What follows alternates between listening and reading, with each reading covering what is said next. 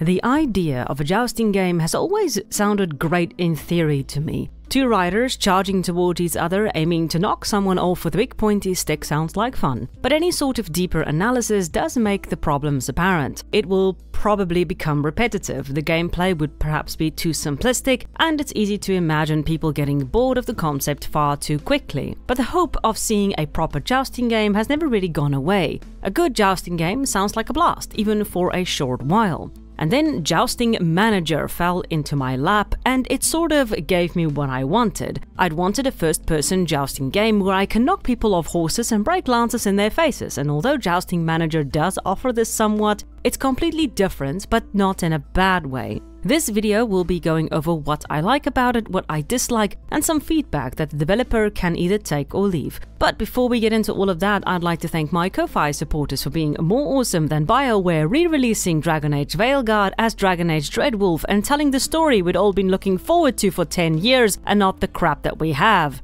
I'm not sad. Let's get into it. Let's first cover the very basics. What is jousting exactly? According to the Merriam-Webster dictionary, it is a combat on horseback between two knights with lances, especially as part of a tournament. You are riding towards each other with lances and trying to either break the lance or knock them off the horse. In very brief. The original name for jousting was actually tilting, named after the barrier between the riders who were charging at each other with lances. But overall, jousting has become the official name for the sport. However, this means that technically the name should be Tilting Manager, but that sounds like a terrible title for the captain of the Titanic, although, in fairness, he did do that job a lot of justice. Now, in Jousting Manager, we are not actually playing as a jouster, we are playing as a manager for a team of jousters who are possibly insane.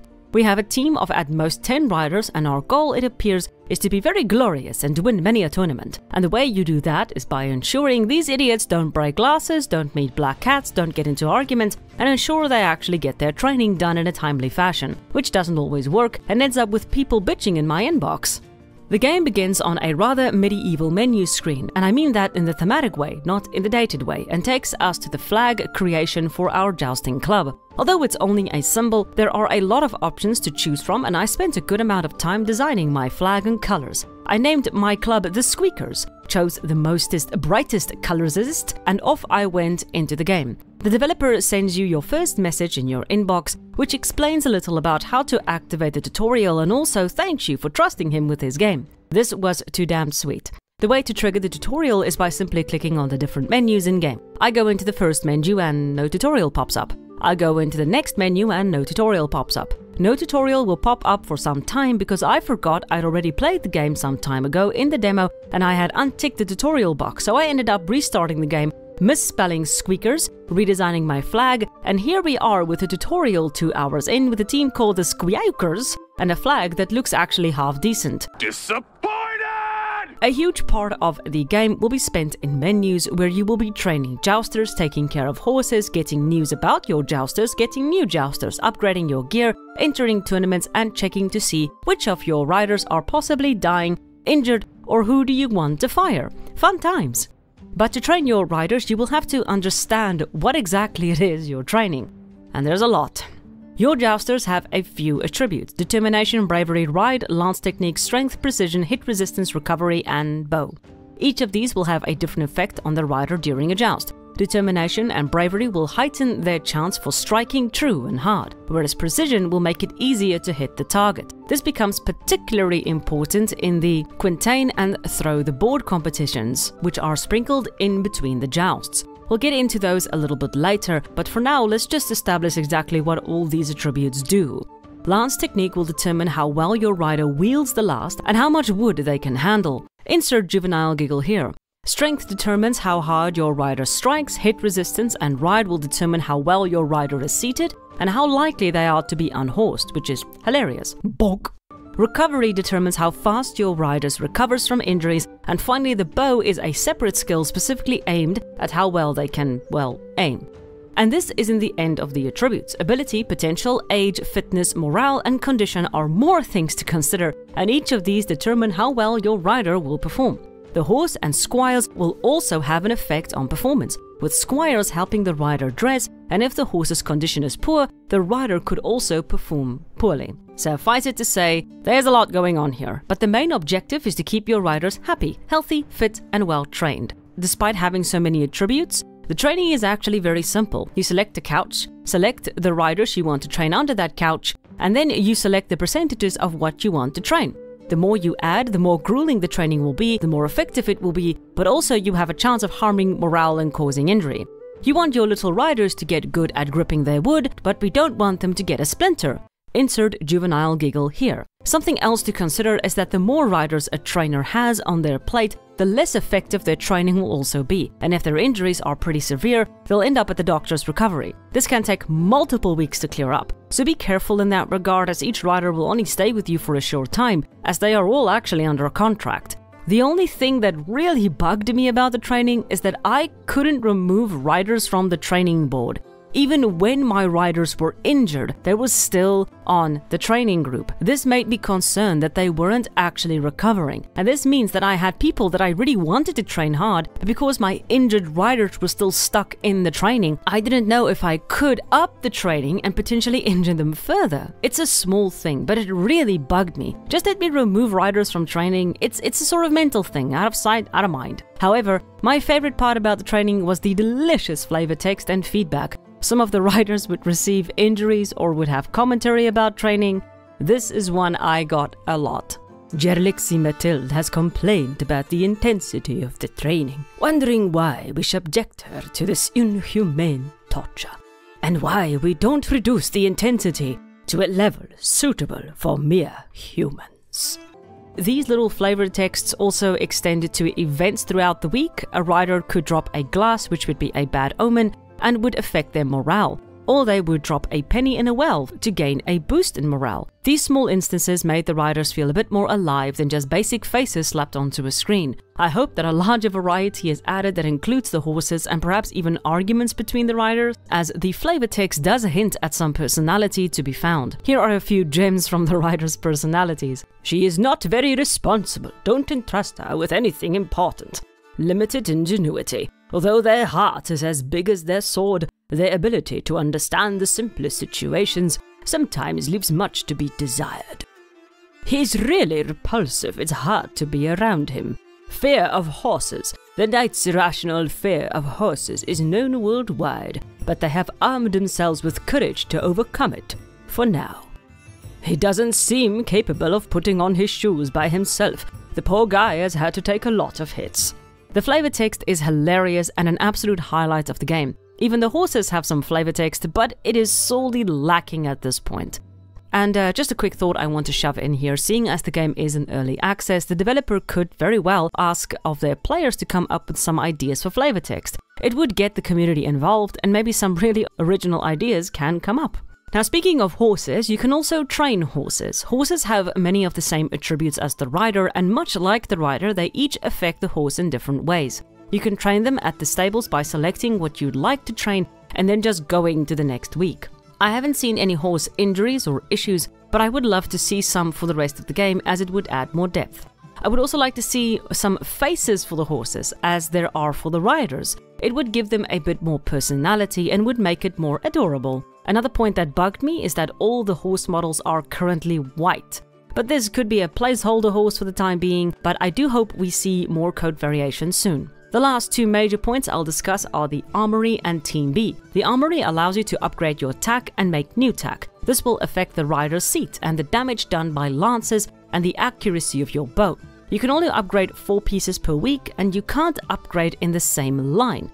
Not exactly sure how that works, but them's be the rules. This is also a good point to mention that your staff's morale also dips. I learned that by switching out my blacksmiths, and so I was able to keep morale high by giving them a rest. This one's morale went up to 114, so whenever she's making, she's enjoying the fuck out of it. But I have absolutely no idea how to raise the morale of my doctors. So they're probably going to turn into a medieval serial killer at some point and get burned at the stake as a werewolf. I'm sort of looking forward to that. Team B is your backup team. They are all pages and squires. Every jouster will need a squire and a horse to be able to compete. You can, if you want, promote one of your squires to jouster by assigning them a page and a horse. I had to fire one of my jousters because he was probably the unluckiest son of a bitch in Ireland. Did you step on a leprechaun, you daft bastard? Point is, there is a lot to this game, and even a lot more that I haven't mentioned. You have the calendar where you can sign up to tournaments, you can upgrade facilities which makes them more effective, and you can scout out for new staff or riders. You just have to get a good reputation with them. It's a huge game with a lot of detail, and all the details makes it feel organic and lively. There's a lot to the game, and we haven't even touched the actual jousts yet, which we should probably get into now.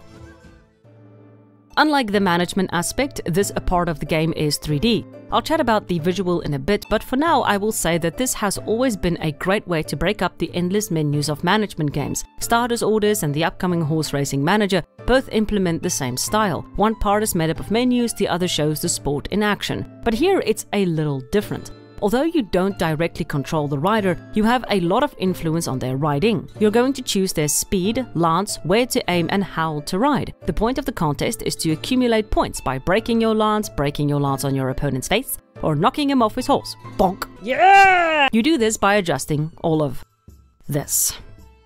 There's a lot going on this screen, so let's break it down.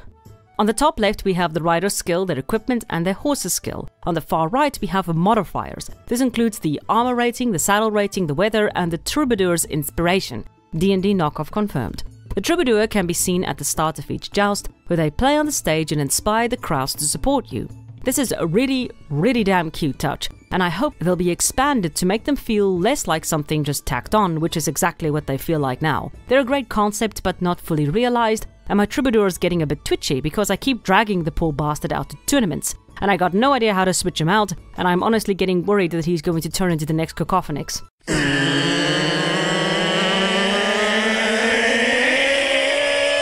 On the center right, we have your opponent's statistics, and this is where my biggest issue with the menu came in. From the very start, I thought that the right was my information and left was my opponent's. I thought this for a few reasons. Firstly, because it was a different color. It stood out more. Secondly, because it was on the right. It felt natural to look at that menu as my information because it was open and convenient to look at. And finally, because I am on the right of the fence and my opponent is on the left, I thought that the right menu was my menu. This needs to be addressed. The menus overall don't feel very well designed. They're not very intuitive. They often feel like information overload. Designing menus is a difficult thing, and I don't want to say that the menus are terrible. They're just not very intuitive, so they just need a bit more polish in my opinion.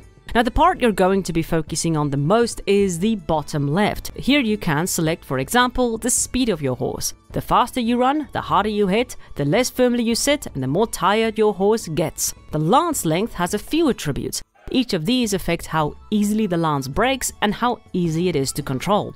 The taller your rider, the shorter the lance they require, as the longer your reach, the more likely you will strike first, which will give you an advantage. But if the lance is too long, it could become unruly and difficult to control, so you will have to find this balance. Then you decide on where you will aim. I suggest aiming for the shield at first just to land those hits, but aiming for the head is not only the most effective, but is hilarious, especially when this happens. Bonk! Yeah! The final part is how your rider is going to be, well, riding. I won't go over all of them, but suffice it to say, you have a few selections here like stay, which will mean you won't hit hard but you will stay seated, and strong knock, meaning you won't stay seated but you will beat the crap out of your opponent, and 'tis glorious. The best part of the tournament is you have about 5 rounds per joust. Each of these rounds you can adjust and readjust your rider to ensure they either land or stay or hit or whatever. A good idea is to keep an eye on the horse and rider's energy and morale. The lower it is, the higher your chance of this happening. Everybody do the flop!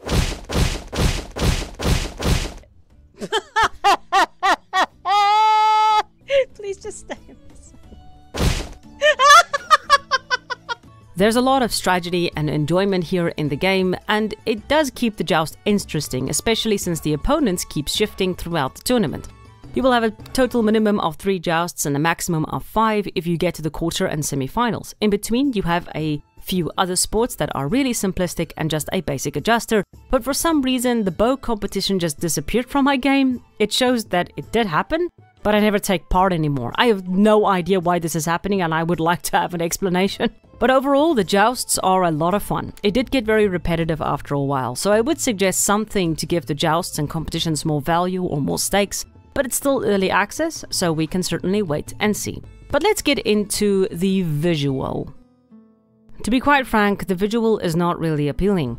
The menus, although I love the inspiration from the medieval times, I think needs a bit more vibrancy to make it more appealing and fun to scroll through. Most of your time is going to be spent in the menus, and this has to be something you want to be in. As for the jousting itself, the graphics just aren't pretty. I wish they would get a more stylistic style, as this would make the game stand out more and would also make it easier to appreciate. Going for a realistic style means people are going to be judging the graphics much harder because it's a lot easier to see the faults in the design. Stylistic avoids this problem, plus it doesn't age as quickly. Another issue is the fact that all the horses are white. I would like to see some different coats or even breeds, perhaps coursers, chargers and roundseys, the medieval type horses that existed in that time. Some more graphics on the horse menus in general would also be a nice touch. Without horses there would not be much of a joust, and a bit more attention to them could do wonders. Another thing to consider are more camera angles of the jousts. I think this could bring a nice element to the game and make it feel a bit more dramatic, especially seeing as we don't actually control the horse. First person, side view, spectator view or even opponent view would help a lot to make the jousts a bit more versatile. The visual is not great by any stretch of the imaginations, but it's still early days, so it could still change. But a few touch-ups here and there could do wonders for the game as it stands now.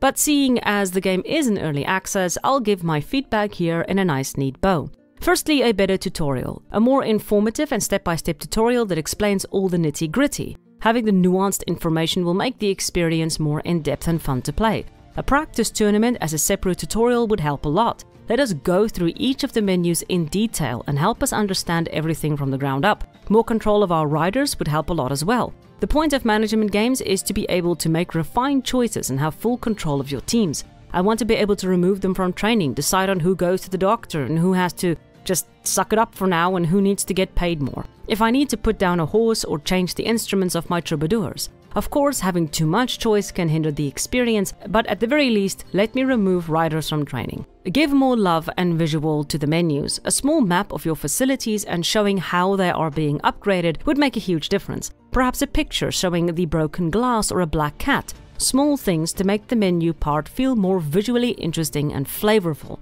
And speaking of flavor, add more flavor text and happenings. I'd really like to see horse injuries and more things that happen to my riders. They could fall in love, anger the local butcher, get a black eye, pick up a disease, get kicked by their mount for being an ass, break their collarbone while walking down to the local brothel. There's a lot you can add here, and it could really add to the fun of managing these rather peculiar riders.